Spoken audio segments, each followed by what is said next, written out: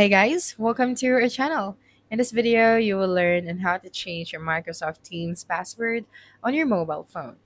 Okay, so right here, we're just going to open our account. So this way is an alternative way because we cannot really change directly our password when we go to our profile right here at the top left and then go to the settings.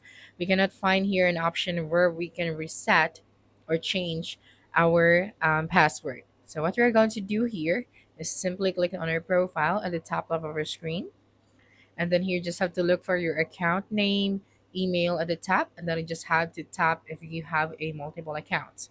Okay, then after that you just have to sign out.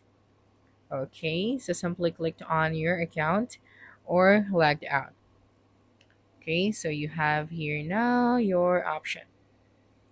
So when you sign out on the login screen, you have to enter your email. Then we have to tap the forget my password option.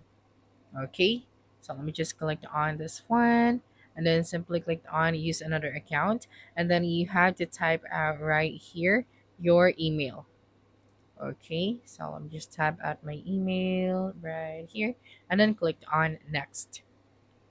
Okay, then after that you have to forget your password or a code will be sent to your email, and then from there, if you forget your password, then you just have to reset your password. Okay, if this is a work or school account, then your password might be controlled by your IT admin and you'll be redirected to your organization's password reset page. So that's it for this video. If you think this video helped you solve your concern, please subscribe, like this video, and leave your comment below.